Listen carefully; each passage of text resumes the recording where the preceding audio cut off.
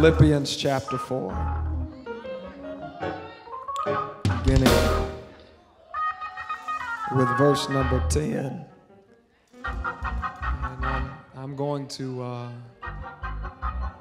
just going to scatter a few remarks today, give you the skeleton and let you fill in the flesh when you get home, because we have revival tonight. And I want you to be ready. Philippians chapter 4, verse number 10. I'll read through verse 13. I rejoice in the Lord greatly that now at last you have revived your concern for me. Indeed, you were concerned for me, but had no opportunity to show it. Not that I am referring to being in need, for I have learned to be content with whatever I have. I know what it is to have little, and I know what it is to have plenty. In any and all circumstances, I have learned the secret of being well fed and of going hungry, of having plenty and of being in need. I can do all things through him who strengthens me. The word of God for the people of God. Thanks be to God. I want to strive to close this series, our Moving Forward series, today with this thought: I won't complain.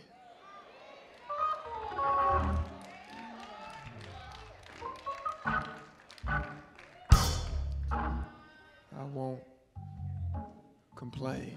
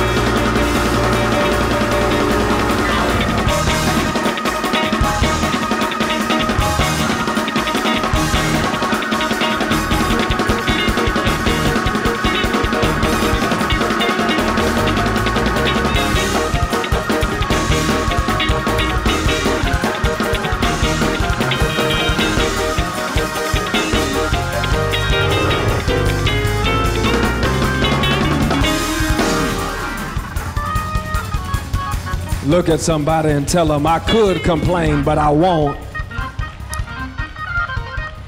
He's been good to me. Amen. Be seated if you can.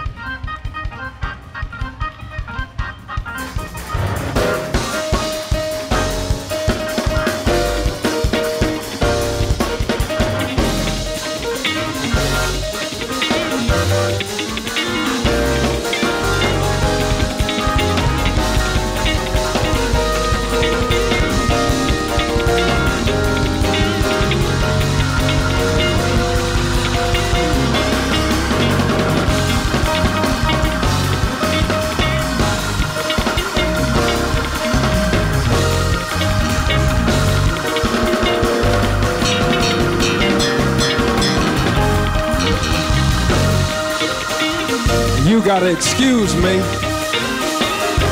but I'm shouting over what I didn't think I'd make it through. And I'm still not completely through it. But since I'm here, I might as well give him glory like it's already done. I'm gonna shout like I've already got the victory. I'm going to praise him like it's already worked out. And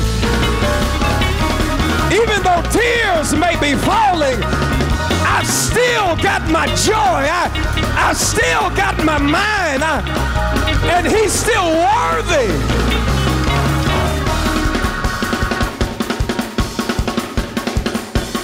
Bless your name.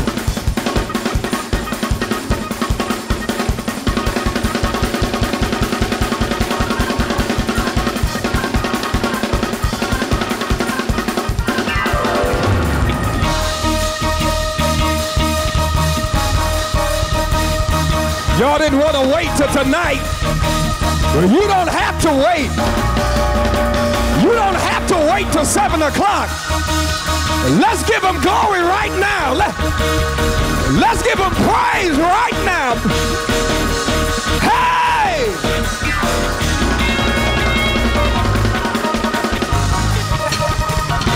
Hey! Bless your name.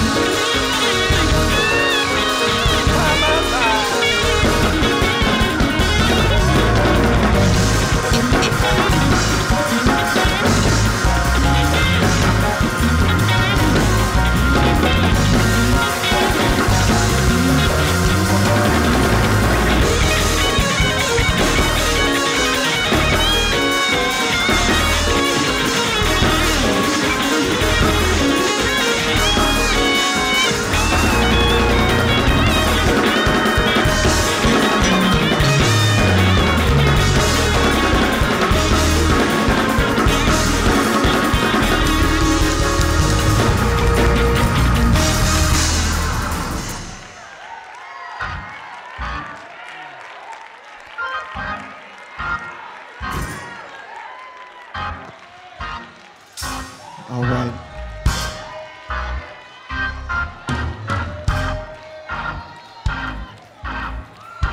Philippians 4.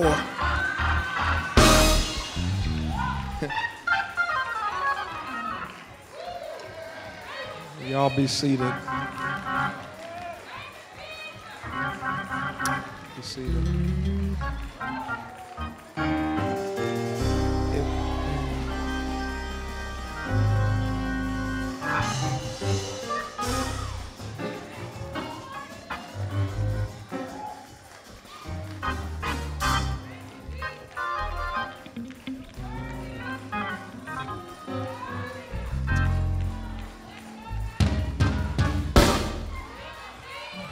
In the book of Philippians, the Apostle Paul is writing from prison. Paul is somebody who knows firsthand what it means to suffer If you want to talk about suffering and struggle and strain, Paul is a first-hand witness to suffering, strain, and struggle.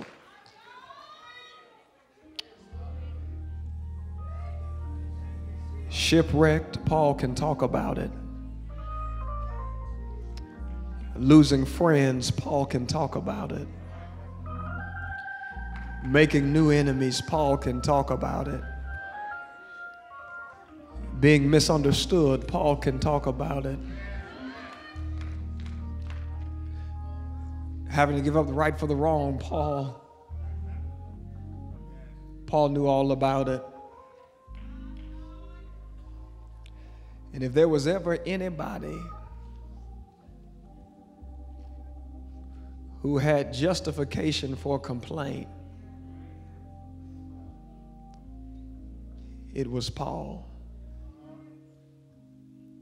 And yet, as we read Philippians, we can glean from the maturity that has happened within Paul. I've learned that no matter how smart you are, no matter how wise you believe you are, there are just some things that you have to live through in order to fully understand and appreciate.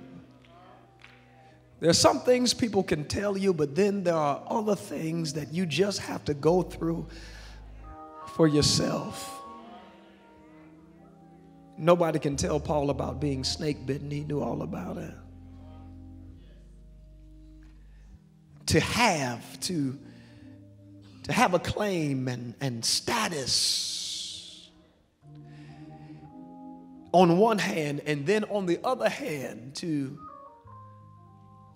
completely lose it to where the status you have doesn't even matter. Life is strange like that. One day you can be on top of the world, and then the very next day the world can be on top of you. That's why you and I ought not put stock into meaningless things. Paul no longer puts weight or credence in the fact that he is one who has dual citizenship, or that he's of the tribe of Benjamin, a Pharisee of Pharisees, a protege of Gamaliel. He doesn't put stock in this. In fact, he says, all of this I count it but dung. Because at the end of the day, I just want to know him in the fellowship of his suffering and in the power of his resurrection. Paul, with a grateful heart, writes to the church at Philippi. And as he closes this letter in chapter 4, in a very pastoral way, he deals specifically with some of the challenges that they are facing in Philippi. He says, there are two sisters there who I love very much, who struggled with me in the gospel, and they can't seem to get along. I'm hearing there's some cattiness and some unnecessary competition. I need y'all to work that out. I know that there have never been arguments in the church before. But here in Philippi, there was an argument. And Paul challenges them to be of the same mind, to be unified, to rejoice in the Lord always. And again, I say, rejoice. It is so strange to me that while Paul has personal sorrow in his life, he spends the entirety of the Philippian letter talking about joy. From prison, a place of peril and punishment, Paul still talks about joy. And then he says to them, the Lord is near. Don't worry about anything. But in prayer and supplication, make your supplication known with thanksgiving. Let your requests be made known to God. And then he says this, and the peace of God, which surpasses all understanding, will guard your hearts and your minds in Christ Jesus. And as he addresses the pettiness that is pervasive in the Philippian congregation, he elevates their consciousness, or at least aspires to, when he says, and finally, beloved, whatever is true, whatever is honorable, whatever is just, whatever is pure, whatever is pleasing, whatever is commendable, if there is any excellence and if there is anything worthy of praise, think about these things. Paul, in so many words, says, I need y'all to get along. You got to get your minds right. If you're going to survive and if you're going to be who God is truly calling you to be, you have to be people of peace. You have to be of one mind, and you have to set your mind on things that are above. It says, the God of peace will be with you. Paul, no less than 3 times in this final chapter, talks about the peace of God. Some of us become frustrated with God because we think that peace comes when everything is okay. If I could just get him to do right, I could have some peace. If I could just get her to turn the stove on just 3 times a week.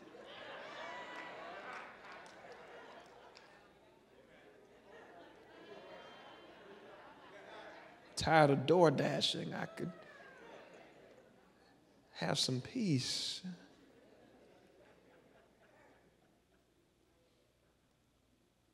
And peace is not unlike joy,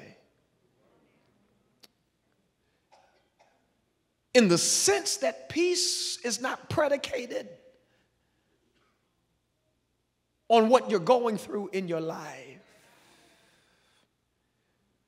The source of your peace does not come from what someone else says or does. But real peace, God's peace. God's peace can show up when life is lifing and when people are peopling. Scripture is replete with examples of just how peace can show up in somebody's life. You do well to remember that on the Sea of Galilee, a storm, a violent storm was raging.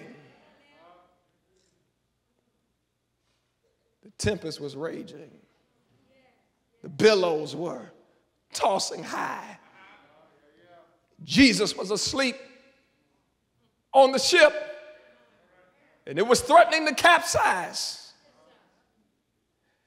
And as the winds were blowing and the rain was falling and the waves were billowing in a frantic terror, the disciples disrupt Jesus' nap and says, Master, carest thou not that we perish? Can I give you the Vickers Revised Standard Version? Jesus, do you care if we live or die? How can you sleep at a time like this? And in the middle of the storm, Jesus gets up and says, peace,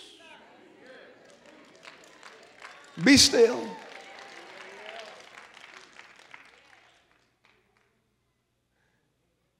Many of you are upset with God because you feel as if you could have peace if the storm would just stop. God is saying to you, you can have peace if you stop the storm. Peace does not come from the exterior circumstances of your life, but God's peace comes from within when you know that you serve the Prince of Peace, who says, my peace I leave with you, my peace I give to you, not as the world gives. I'll give you a peace, Paul says, that surpasses all understanding. You won't even be able to make sense of it. While other folks are pulling their hair out, you can smile. It doesn't mean that the storm isn't raging. It just means that in the middle of the storm, you know that your anchor holds. Shout at somebody and tell them, I got peace. I got peace. I got peace.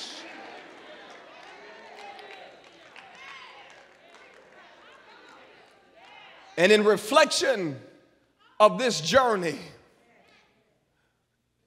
when Paul looks back over his life and pours out this pastoral wisdom to the Philippian church, he talks as a man with sage wisdom. He speaks as if somebody who has been through something and survived something. And I ought to have about 10 or 12 folk in the son's house who can shout and testify that the reason why I can keep going is because when I look back over my life and think about all the things that God has brought me through, I've learned not to give up on God in a storm because he's faithful to bring me peace.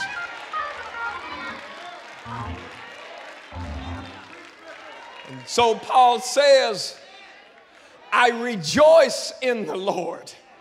I'm at a settled place now where I'm at the point where I don't allow things and people to move me. You can say what you want. You can try to do what you want. But peace is such a liberating feeling. When you know who you are and whose you are, when you know who your creator is, when you know that God is the only one who can speak and give you life and can speak and you lay down and go to sleep, when you know the source of your peace is God, you don't allow things to move you. I rejoice in the Lord greatly, Paul says, that now at last you have revived your concern for me. Paul is excited because the Philippian church had a history of financially supporting his missionary journeys.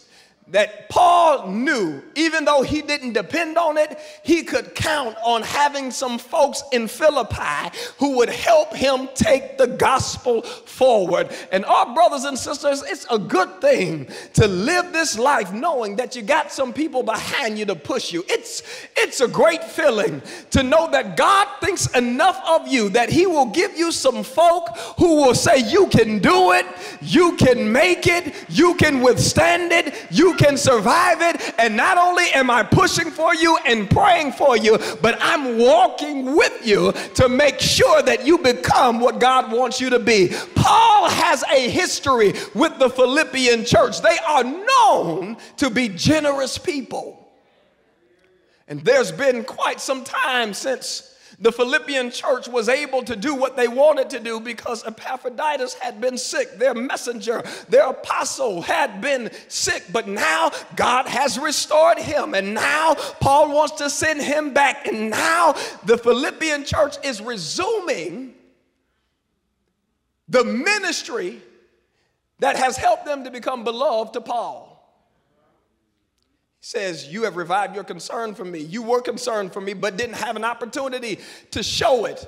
Not that I'm referring to being in need. I'm not excited because I need something. I'm not calling on you and saying I love you because I'm trying to butter you up, because I need something from you. Paul says, I'm just truly expressing my gratitude. He says, because I've learned how to be content with whatever I have. In fact, Paul calls the record, I know what it is to have little, and I know what it is to have plenty. I know what it is to make a wish sandwich. And I know what it is to be able to go to Houston's any day of the week and order a Hawaiian medium well with mashed potatoes and Brussels sprouts on the side with a little extra butter and a nice glass of Moscato. I know what it is.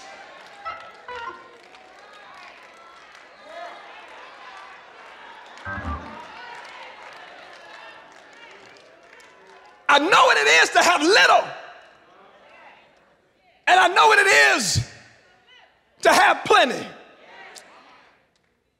I know that when I have little, God is still God, and God is still good. And I know that when I have much, God is still God, and God is still good.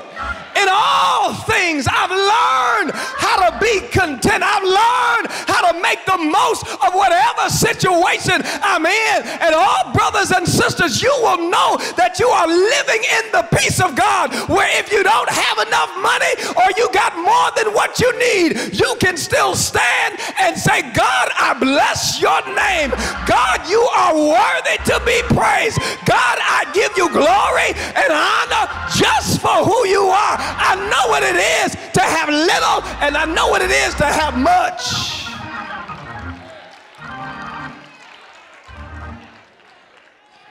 In any and all circumstances, Paul says, I've learned the secret of being well fed and of going hungry, of having plenty and of being in need. I'm not talking to you because I need you to make a way for me. In fact, Paul was not the begging kind of preacher. Paul was the kind of preacher that had multiple streams of income. Paul did not depend on revival honorariums to get himself through. But when push came to shove, Paul had a trade that he could lean on. If he didn't have money coming from the churches, if he didn't have ways that were being made through that avenue, Paul knew how to roll up his sleeves and start building tents for the athletic initiatives, because Paul knew how to make some money. Paul would get done whatever it needed to do, whatever he needed to do. Paul knew how to make a way out of no way for his financial situation. Paul says, I know what it is to have little. I don't beg anybody for anything. If I got to make the way, I'll make the way. If I got to depend on me, I'll depend on me. I'm not writing to you because I need you to make me more comfortable. I just want you to know that I'm grateful for who you are and for how God has stirred your heart to be a blessing to me. Is there anybody here who can just lift up holy hands and say, I don't bother nobody because I need something, but I just reach out and ask how you doing because I want you to know that I'm encouraging you and that I'm concerned for you, and the peace that I have on the inside comes from knowing that I belong to God. Paul says, I'm not begging for anything. I've learned how to navigate the ebbs and flows of life. I love Paul's transparency here because sometimes we have a way of convincing ourselves that if we are anointed, then that means that we can circumvent problems. That if we know how to pray and call on the name of the Lord, then somehow we can manipulate God into allowing us to take the I-285 around problems and hardships and difficulties. But Paul writes and says, oh no, I'm not exempt from the vicissitudes of life. That's a good church word. I'm not exempt from the problems of the world. I know that the rain falls on the just as well as the unjust. I know that man born of woman is a of a few days, and those few days are full of trouble. I know that in this world we shall have trials and tribulations, but I have learned not to allow what happens to me to define how I view myself and how I view the faithfulness of God. If the sun is shining, God is faithful. If it's raining, God is faithful. If I'm in the valley, God is faithful. If I'm on the mountain, God is faithful. If I got a full Rolodex, God is faithful. If my friends are few, God is faithful. And I'm done. And then Paul says, I can do all things through Christ that strengthens me. One of the most misquoted verses, one of the greatest verses consistently taken out of context. Because when some of your cousins say, Philippians 4:13, I can do all things through Christ who strengthens me. In their minds, they've convinced themselves that whatever idea they come up with, that God will then sanction it and make it come to pass. But that's not what Paul is saying in Philippians 4:13. When Paul says to the Philippian church that I can do all things through Christ that strengthens me, Paul is talking about because I have the peace of God, because I have a relationship with God. No matter what life throws my way, I know that I can endure the hardship because the power that I have, the strength that I have, the resolve that I have, the determination that I have does not come from the friends that I can call. And it does not come because life has always been easy. But when Paul says I can do all things through Christ that strengthens me, Paul is saying that no matter what comes my way, I got somebody who gives me strength where I'm weak. I got somebody who builds me up when I'm torn down. I got somebody who's able to feed me when I'm hungry. I got somebody who's able to clothe me when I'm naked. I can survive it. I can endure it. I can withstand it because I've got Jesus on my side. Good evening, church. May the Lord bless you real good. I'll see you tonight at 7 o'clock. But I've just come to let somebody know that we're getting ready to move forward. We're moving forward as a church family. We're rolling with the right people. Is there anybody here, when you look back over your life, you can testify that I've had some difficulties, I've had some hardships, I've had some rough times, but I made up in my mind I won't complain, because when I think about how he keeps on keeping me, when I think about how he keeps on providing, when I think about how he keeps on making a way, I gotta be content whether I'm up or whether I'm down. Even if I'm almost level to the ground, I have learned how to be content. I've got a smile on my face, not because everything is easy, but because on the inside I've got the peace of God that surpasses all understanding. When you leave here today, leave here knowing that you can do all things through Christ that strengthens you. What do you mean, all things? I can keep on living. I can keep on serving. I can keep on preaching. I can keep on believing all things. I can keep on loving all things. I can keep on trusting all things. I can keep on shouting even when my heart is broken, all things. Why don't you look at somebody and tell your neighbor, neighbor, I won't complain because God is getting ready to give me power to endure, to withstand, to overcome, to conquer. Find somebody that looks like they came to have church and tell your neighbor, neighbor, I won't complain. I've had some good days. I've had some hills to climb. I've had some weary days and some sleepless nights. But when I look around and I think things over, all of my good days outweigh my bad days.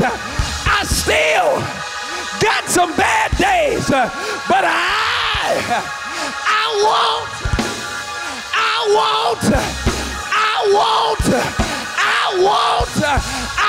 complain. Yeah, yeah, yeah, yeah.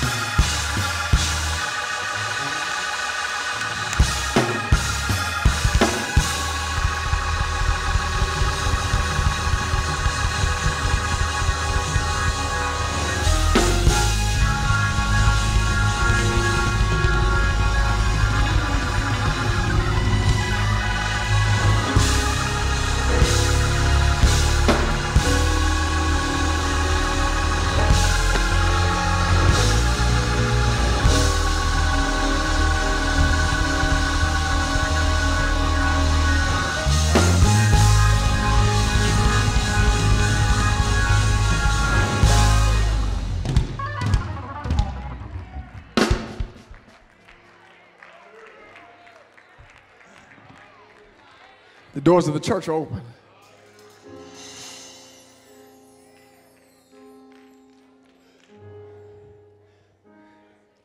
You know, we messed a lot of people up in church because we tried to convince people that if you just give your life to Jesus Christ, everything will be all right.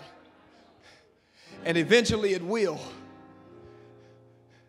That's not always immediate. But can I tell you something that I've learned?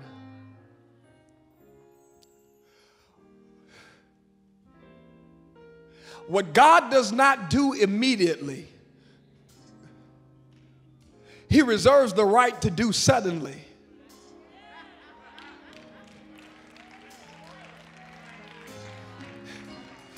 And if God doesn't do it immediately, and even if He doesn't perform it suddenly, He has the power to do it eventually.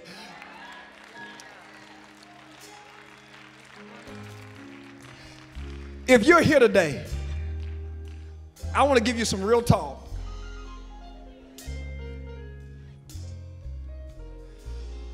Giving your life to Jesus Christ does not mean that all of your problems will go away. In fact, if I can be honest,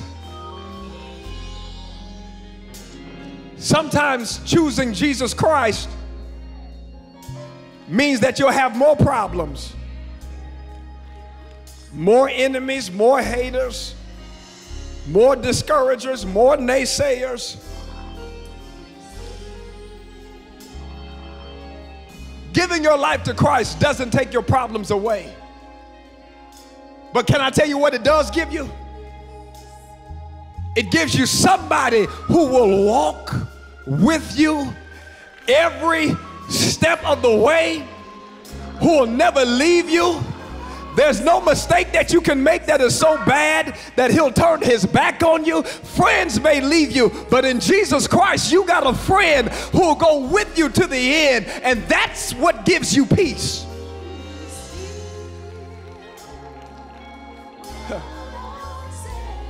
The market may crash, but my relationship with Christ has never crashed. Your house may go into foreclosure, but your relationship with God will never go into foreclosure. What can separate me from the love of God that is in Christ Jesus? There is nothing. Nothing. If you're here today and you want that peace that can only come from God, that will help you choose contentment instead of complaining, you can be saved today. If you're here, wherever you are, main floor, balcony, Son's house online, we invite you into relationship with Jesus Christ today. If you're here, you want to be saved, you want to give your life to Jesus Christ as a candidate for baptism. If you're here, just come on. If that's you, today is the day of salvation. Harden not your heart. Jesus says, behold, I stand at the door and knock. If you're here and that's you, just come on. Maybe you're here today and you're saying, Pastor, I'm saved. I'm in relationship with God through Jesus Christ. I have that wonderful gift of God's peace. I've learned how to be content. But maybe you're here today and you don't have a church home. You don't have a house of spiritual covering. Connect to a place where you can work out your soul salvation in fear and trembling. Can I tell you, let me be honest, we are not a perfect church. We are not. We are a gathering of imperfect people who serve a perfect God. But can I tell you, you are looking at one of the world's greatest hospitals right here at Fairfield Baptist Church. All of us are sick with something, but we know a healer. Sometimes we come to this moment and we tell ourselves, I'm waiting because I'm looking for the perfect church. Can I save you some time? There is no perfect church. But if by chance you stumble upon the perfect church, you find the perfect church, can you do us all a favor? Don't you join it. Come on, I see you, sister. Don't join it.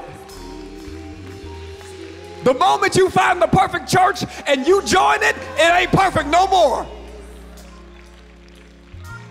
If you're here today, we're waiting on you. Just come on. Come on. Wherever you are, main floor, balcony, come on.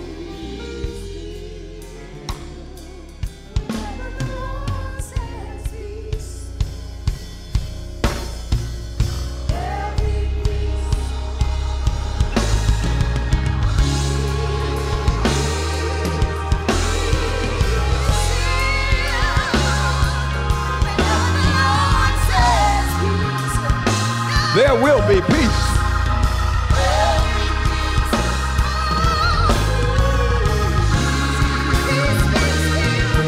If you're here, this is your day. This is your moment. This is your time.